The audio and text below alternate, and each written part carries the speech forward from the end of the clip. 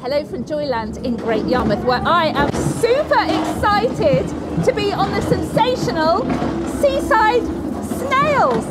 Now they have just taken bronze in this year's UK Theme Park Awards in the Best Historic Ride category. With me on the giant gastropods is Michael Cole, who is the grandson of the engineering entrepreneur Horace Cole, who founded Joyland way back in the 1940s and made these snails.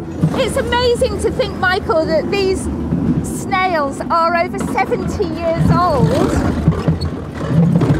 It is fantastic, and they look a lot better than I do.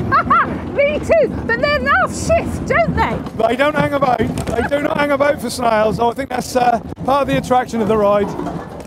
There's a charming film from 1963 showing the snails then, and it's incredible to think that those children are now, what, grandparents, great-grandparents maybe? Yeah, indeed, and I'm sure they're coming back riding with the grandchildren.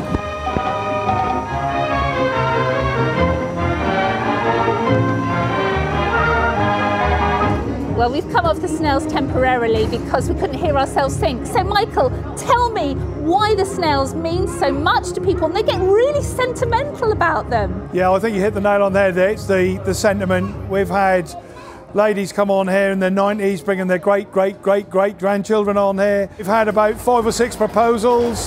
They've come back after they've been married on exactly the same day they proposed and ridden the snail. We've had weddings here where they've come in the full wedding gear with the bridesmaids and everything and gone round on the ride. You know, it's amazing the love people have for this ride. And earlier I spoke to some people who explained why they love the snails and keep coming back.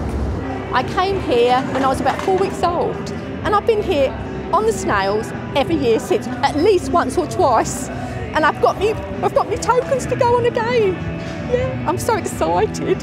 My dad brought us about 3 years on the run to the caravan site at the far end, and we used to go on the waterways, but the snails we used to stay on because we liked the way how they turn the corners.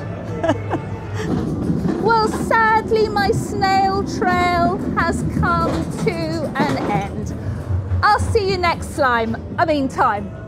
Back to you. Oh, go on, Michael, should we go again? Yep, go on then. Yay!